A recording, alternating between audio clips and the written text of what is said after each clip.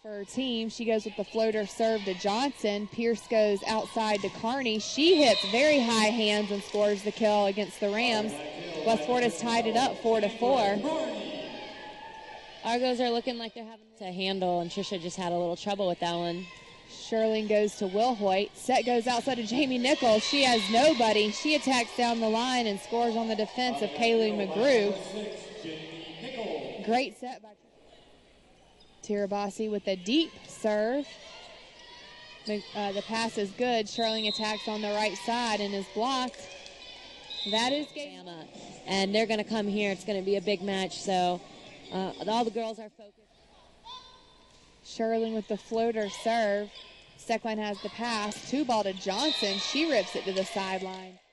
Steckline's floater serve, passed by Sherling, set outside to Dowd. She tips it. Pierce with a nice read. Johnson attacking hard cross court. Nice one-arm dig by the setter McGrew. Pierce with the dig on the play. Johnson with the roll shot. She reads it beautifully and scores the kill. And it looks like their strategy is to go after our setters. They obviously don't want them handling the ball to serve. And she sends it out of bounds, so both teams trade out service errors. Gonzalez with a nice jump float.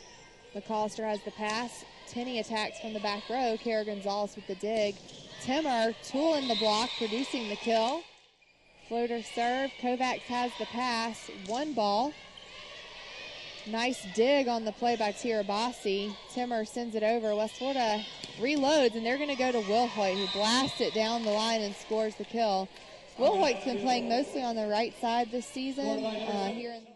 McCollister with the jump float deep. Spey nails the pass. Set goes back to Kara Gonzalez. She tools the block, scores the kill, and that is the match. Your University of West Argos will be heading on the road this weekend. They're going to play Valdosta and West Georgia, two big conference matches. Next week is also a huge